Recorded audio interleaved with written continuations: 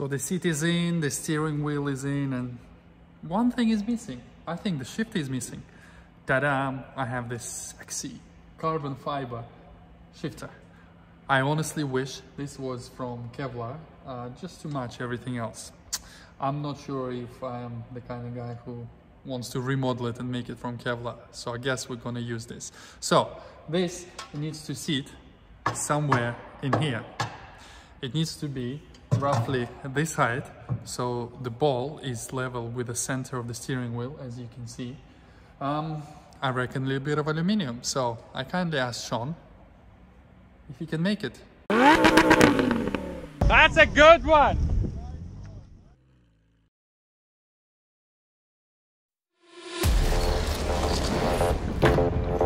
Hold my bed.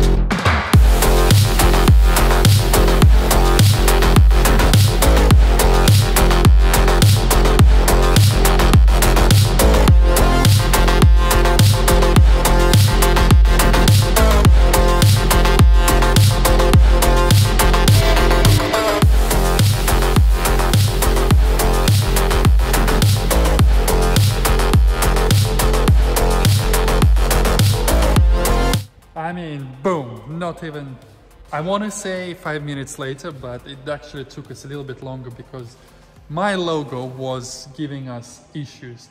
But we got there in the end, and this thing looks absolutely spectacular.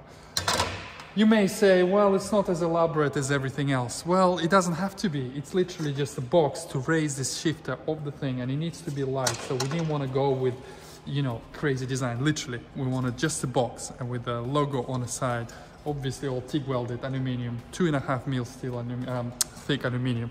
Let's go and have a look how it looks in the car. Oh yes, oh yes. Look at this, perfect height, perfect height.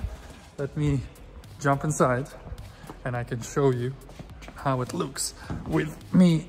Wow, very glamorous, isn't it? Getting inside.